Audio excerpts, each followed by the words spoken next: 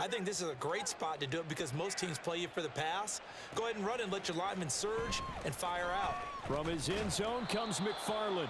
And he's able to get this across the 20, but not by much as he's marked down officially at the 21. The Steeler offense here about ready for their next drive.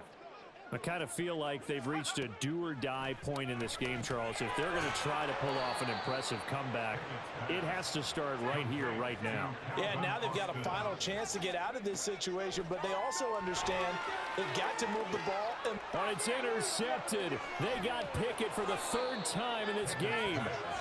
Picked up by Javon Holland. And he's just across midfield and down at the 49-yard line. Well, it certainly feels like this defensive group has figured this guy